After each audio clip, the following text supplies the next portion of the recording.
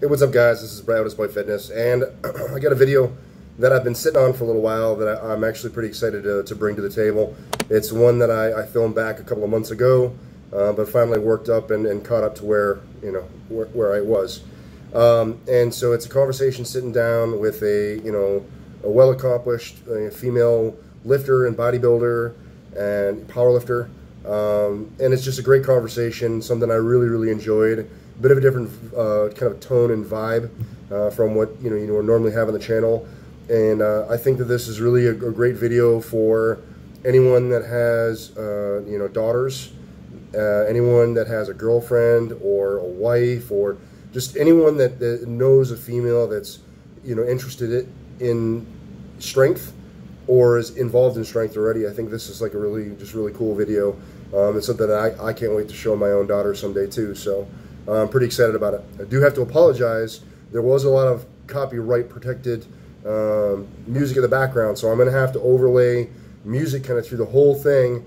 I'm going to have it quiet enough, or I'm going to try to have it quiet enough where it's not super intrusive, but I got to try to get away from the copyright claims. So that's what we're working on here. So anyway, check out the video, and I'll see you guys on the other side.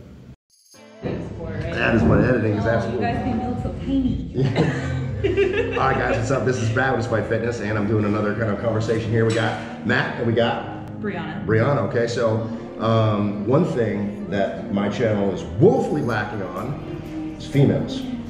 So I thought it might be beneficial for any females that might come across the channel to have a female on, and you powerlift. I do. Pretty successfly, right? Yep, powerlifting and bodybuilding. For how long now? Powerlifting, I've been training in that specifically for like a year and a half or so.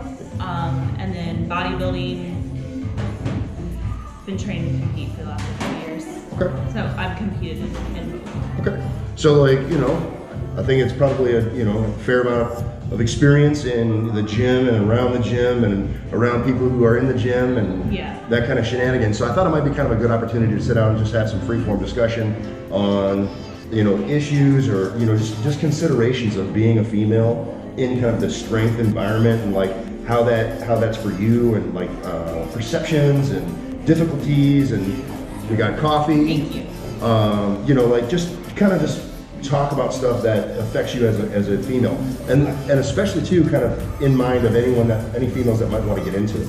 Okay. Someone that's thinking along the lines of like, I like the idea of lifting, but this or but that, right? Yeah, but you'll be bulky. Right. So we'll kick it off. So, what do you think? What do you think so far in your kind of pursuit of strength has been your biggest challenge so far? My biggest challenge? Yeah. I think when I first started, so I've been in and out of the gym, like around weights and stuff, since I was like 14 years old. So I've been an athlete my whole life, and I started picking up weight training in high school, on and off through college. And then I think the biggest challenge was through college, I was always working out to lose weight. I was stuck in that like typical like female mentality. Cardio bunny? Yeah, yes. I went through my cardio bunny phase in college. I had 6 months. I ate salad like every single meal, and I ran for 30 minutes, and I did abs every single, like 6 days a week. Did that That's work? all I did. I lost weight. Did you get fit? I hated the gym. I lost everything. So like I grew up as an athlete, and I loved just being active, and then through that process, like I lost weight, but I lost also like any enjoyment that I got from fitness or being active or anything like that. So then after that, I was like, you know what? My goal is just to enjoy the gym again. I don't know what I'm gonna do, but I just want to do whatever I like. So I started lifting weights again, but I was still kind of in the mentality of like trying to lose weight, trying to get smaller. Like I always wanted to be that little petite girl, which I definitely, yes, it has changed, and that was the challenge that I had to overcome though, is that I wanted to get stronger, and I wanted to get more cut, and I wanted to put like on like a little bit of muscle, but I still always wanted to weigh less. And that mentality, like changing that mentality of just like focusing on the number, and I feel like you hear that all the time, and it's like a cliche term, like don't focus on the scale. But like, it's so true. It's the cheesiest thing, I think, but it's so true. And like once I overcame that and was like and understood that if these really were my goals in fitness and in strength, then I needed to let that go. Then like that was awesome. I think that's what a lot of women are afraid to get into the gym for, because they want that toned look. But they don't realize to attain that toned look, you have to build muscle to have something to tone. Like, what are you going to tone if you haven't built any muscle? You're going to tone up your joints? I want to look You have really pretty elbows? I want to look like Stephanie Sanzo, but I don't want to lift weights. You know what she does? She fucking squats. So, okay, first question that popped out of my head with all that is, during your cardio bunny and, vegan vegan style, what did you weigh at that point in your life, if you can remember? I was in mid to low 20s. And approximately, not maybe exactly if you don't want to talk about, where are you at now? I'm about 150. And so 30 pounds heavier. Yes. How do you feel about yourself in comparison now to then? Just overall, just how you feel. I am light years more confident. Yeah. I just, like before I was trying to fit some kind of mold? Yeah, exactly, of like what I thought was attractive to guys or what I thought like pretty girls looked like or whatever it was.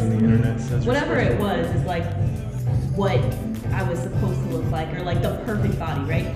Fuck that. I make my own perfect body now. Right. Like I make the mold and I get to create it, and that's something that's like the most beautiful thing I've found through strength and fitness is that you get to create your body, and like you get to create exactly what you want it to look like, and the strength you want to have, the things you want to do. Like the adaptability of the human body is outstanding. It's so beautiful to me, and that like I found that, and that I think is where like my confidence has like is rooted in. So then when we kind of talked a little bit earlier in the gym, and I was talking about how I think that a woman who pursues strength, who would better herself through the pursuit of strength, I think that's a really beautiful thing, because it builds so much more than just strength, like physically. It builds that confidence, it builds that that persona, right? I'm gonna say it's not just women. Like that's what made me who I am. Right. Like, getting into the gym when I was 15 completely changed who I was. I was depressed, like very badly. Suicide was a common thought when I was 15. And then when I started lifting, actually putting on muscle, that completely changed the entire human being that I was. So building muscle completely transformed me into who I am. Right. It gave me confidence, it gave me self-worth. Like what changed that kind of suicidal mentality was now I've got this body that I put a lot of work into, and it'd be kind of shitty to fuck it up now. feed the worms. Yeah. So one point that I want to make off what you said is that instead of trying to cram yourself into this mold, this idea that kind of society has built, especially American society, what it tells, I hate the idea that it gives young girls what they have to be or what they should be, right? But when you have found something that you enjoy and you pursue it for you, you are a happier person. You are. And then you will attract people around you based on your creating your own happiness. Exactly. So instead of trying to fit yourself into a mold, pursue your goal, your endeavor, whether it's strength, and obviously if you're watching this channel, it probably is. But whatever your goal is, you pursue that, and you become a better person through that pursuit. And then you're going to attract people to you based on you being who you are. And you're going to attract those people that you want to be around. Right. Because like you said, like instead of trying to cram yourself into some mold or make yourself into what someone else is looking for. Even in relationships, like I was in that position where someone I was with, like this was their ideal, and I was trying to fit that, but that obviously didn't work. So you fucked up, bro. So I mean, now like you said, I do this for me. Like I do this because it makes me happy. This is how I like to train, and then powerlifting, bodybuilding, and those things give me the outlets to compete with like how I like to train. So One of the frustrating things like I see online a lot in the female population in social media is always saying that the bodies in a lot of these magazines are unattainable, but you've reached it through strength training. Like, it's not an unattainable thing. You just have to not be lazy, disciplined, like eat correctly, train a little bit. Like, so many women could transform their physiques just by changing what they eat, just by stopping, you know, the fast foods or any, you know, that kind of thing. Just cooking more at home, eating. Yeah, I mean, if you feel yourself overwhelmed by the idea of what changed, of what changing things might represent, you're overwhelmed by like, oh, I can't make all of these changes at once. You don't have to. You don't have to. Brick by brick. Briana also used to talk about that on his channel. It's taking that one step at a time. Like a new brick in the wall. Yeah. Make one change. Yeah. Start with your diet. So we talked a little bit about perceptions. We talked about other issues, and especially that I have an opportunity to sit with a female that lifts and it actually does very well. I want to talk about some other types of issues that you found in and around, kind of female specific, with being kind of involved in the strength, arena. I mean, what about male perceptions? Do you find that you have issues with males and or females that maybe that don't know you? Do you feel like, is there judging? Is there like social media like hazing or like, oh, you look like a dude, or any of that kind of stuff? I've gotten some of that, like that I look like manly or something. Not really over social media. Honestly, I don't think I'm too big on social media yet to have those kind of haters. But I mean, I've heard that from just like people. Your friend of a friend said something. Yeah. And I'm like, again, I do this for me. So if you like that and you want to be a part of it, that's cool. But if you don't like it, I don't care. Jealousy is a stinky form. So, I don't know. I haven't gotten a ton of negativity. I've been fortunate enough that most people who do come up and talk to me, it's more of a positive thing. Like they're asking my advice, or they're just saying like it's a good lift, or like I was impressed or whatever it is. I did see a saying online that men who fear strong women, or men who talk shit about women who lift fear strong women, and women who talk shit about women who lift fear effort. So, I mean, that's not the exact saying, but it was something to that effect. We're paraphrasing. Yeah, it works. Yeah. It works. I mean, for really, when you look around and a guy's like, oh, that girl's too big, like, it's just because he's a pussy. The one thing I do get like the most negative is like almost every post I make about benching now. Yeah. Do you want to guess? Oh, yours? Yeah. You're gonna blow out your back. Like, do you want me to explain this every single time? That's crazy. I think. But yeah, that is one thing that again sometimes it's more inquisitive. Like, why do you do that? Mechanical advantage. Yeah. Next question. I'm like, look, it shortens the distance of ours to travel and it creates tension from the floor to the shoulders. That is the simplest way I can put that. Yeah. But now I'm finding it more and more, like every single time I post a bench video, someone's either like, yo, you're gonna break your back, and like, you need to educate yourself before you make a comment online. Yeah. But when you say that, when you make a comment like that, you're letting me know how dumb you are. Yeah, it takes away all your credibility, man. Like, don't make yourself look like a fool. It's crazy.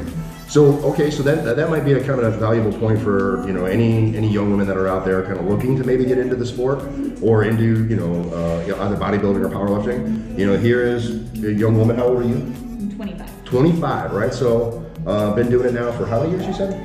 I've been competing in powerlifting for 1.5 years and bodybuilding for 2 years. Okay, so kind of getting into it. So here's a woman that's not experiencing too much negativity, and so if you are out there kind of sitting on the periphery thinking about getting involved in it, hey man, it's a good time to jump into it. I think the environment, society, it's much more popular than it ever was. Yeah, way more accepting than it might have been, I don't know, back in the 70s. Not even that long ago. Right? I'd say even 10 years. I know, even like back early 2000s, it would have been far different environment than it is now. I completely agree. That's awesome. Completely agree. All right, so what else? She's made a lot of progress really fast too. I want to point that out. You've been powerlifting for 1.5 years. She already has a 365-pound deadlift after just 1.5 years of deadlifting. Have you looked into like USPA? Have you competed in that federation at all? So I competed in the BDFPA, Okay. British Drug Free Powerlifting Association, and and I ranked nationally Oh there. yeah. So that was a really cool experience. I started competing in powerlifting while I was stationed in England. Nice. So I haven't gotten to do any like American leagues or bigger like federations, but I absolutely plan to. Kind of same thing with bodybuilding. I've done a couple PCA shows, which is a British league, and I've done one FBC show. I was able to go back to the States on leave. Just not a lot of opportunities here in Yeah, Korea. right. So when I get out of Korea, Right. More opportunity. yeah, definitely.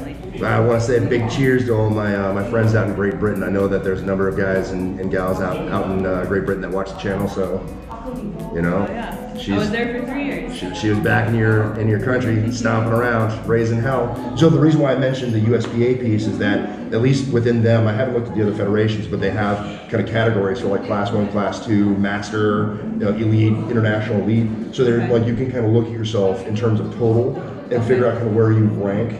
So that's one thing that I like about USPA is they have that. So you can say, yeah, hey, I've hit an elite total for my my weight class, or I've so that's kind of where I was going with that line of question. Yeah. Right on. So I don't know what else. I wanted to get into some more like just different topics. What do you think? What's interesting for you about I don't know. What's interesting for you about powerlifting? What got you into it? One of my real good friends at the gym got me. He started training me for powerlifting. Yeah. I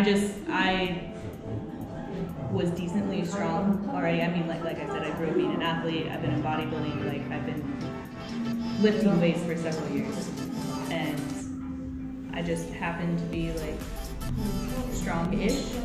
And so then he kind of like took me under his wing because he had competed in powerlifting and a little bit of strongman too. But he had several years of like powerlifting training behind him. So I'd never trained specifically to get stronger. But once I started doing that, so since then, and so that was probably a year and a half ago, give or take, my squat's gone from 290 to 365. My bench has gone from probably like 150-ish to 195. And then my deadlift has gone from, I don't know exactly what it was, under 300 to 365. Nice. So big. So you were saying big improvements, right? Yeah, big improvements in just like about a year and a half. And you're going to see that with anyone that is like newer to lifting, but I think I wasn't new to lifting in general, Right, just sure. newer to training specifically for strength. Right. And I remember it was the simplest answer, but so at the last gym I trained at in England is Asgard in Newmarket. Shout out to Paul, the owner, my coach there. But anyways, so I had a girl there ask me like, your squat's so strong, like you're so good at squatting, how did you get so strong to squat? I was like, I trained to get strong at squat. I was like, I lifted and trained with the purpose of getting stronger. Like it is simple as that. So like setting goals, Yeah. pursuing them, just crazy. Having an actual, a tangible plan. Yeah. Like Tracking your progress. I write down every single workout. It's crazy. I honestly rarely look back at them further than like a week or two because I'll reference what I've like the weights I've done the past week to like make sure I'm on the right track building wise, and then but like I don't go back and open like my old training log and like reminisce or So what anything. are your words to the females who are like who go into the gym and they just throw a 25 on either side of the bar and then they squat that and they do that every single week for months and years and they never and they don't. You mean no progression? Yeah. What do you say to them? Because that's like the majority of females I see will just go in, throw something on they're comfortable with, whether it's squat, bench, deadlift, whatever it is. They'll throw on a weight that they're comfortable with. They know they can lift it, and then they just do that forever. You don't grow in your comfort zone.